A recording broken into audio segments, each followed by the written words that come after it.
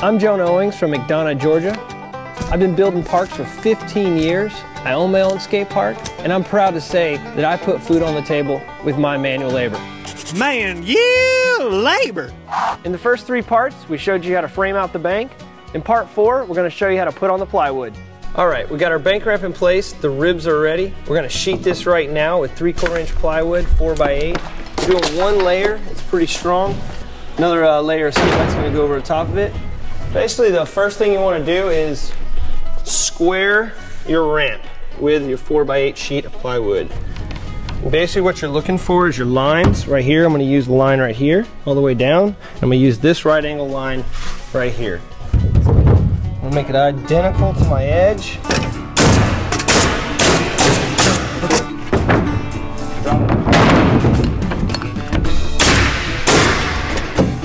So as you can see here, we had a little extra foot right here. We added on to make the bank mellower.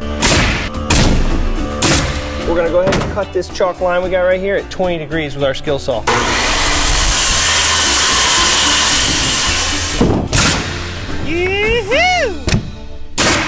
So right now what we're going to do is chalk off the entire ramp on all our studs. That way we know where to nail.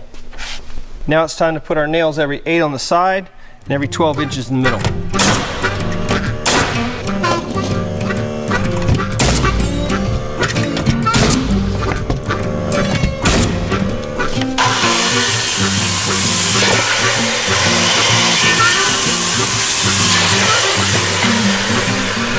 Now we nail these together. Reason for that is we're going to hang these off by 2 inches. And basically these hold the ledgers. We nail the ledgers into this. We nail a 2x4 right here, 94.5, all the way over there. And basically it strengthens your bottom so it doesn't sway back and forth.